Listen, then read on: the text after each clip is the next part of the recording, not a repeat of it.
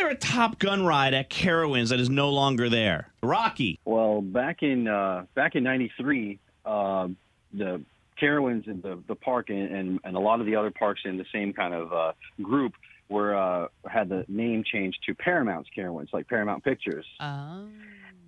Yep. So Paramount Pictures had, of course, a lot of famous movies, and this was their competition to other theme parks that have movie-themed rides.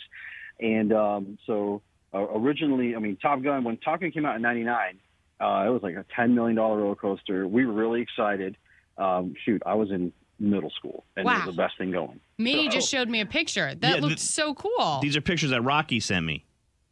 Yeah. So in '94, they had created the Hurler, and then around it was Wayne's World. So the whole back corner where the Hurler is and all around it was themed like Wayne's World. I mean, when you're riding, when you're in the line, they had videos like showing Wayne and Garth. They like Mike Myers and Dana Carvey. They did a whole film thing where they were just waiting. Dang it. It pretty much looks like the first Islands of Adventure. Dude. In Orlando. This is awesome. There was a Stan Mikita's restaurant. Yeah. He's a very famous hockey player. And look, there's a giant Stan Mikita.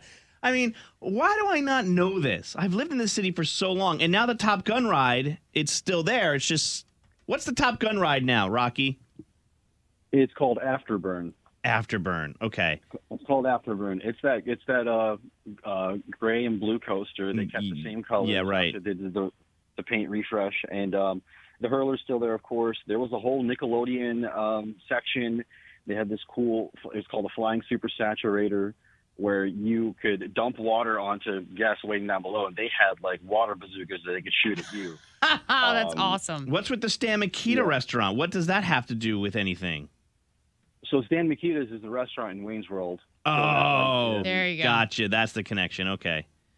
Cool, dude. Yep. And there was a Scooby-Doo ride. There was a Scooby-Doo roller coaster. I mean, there was a lot that changed, but that's awesome, dude. Well, so many people sent us messages yesterday, and people are texting us right now, reminiscing on exactly what you're saying, Rocky, how Carowinds used to be Paramount Pictures Carowinds. And That's so weird. And then it changed and just became Carowinds.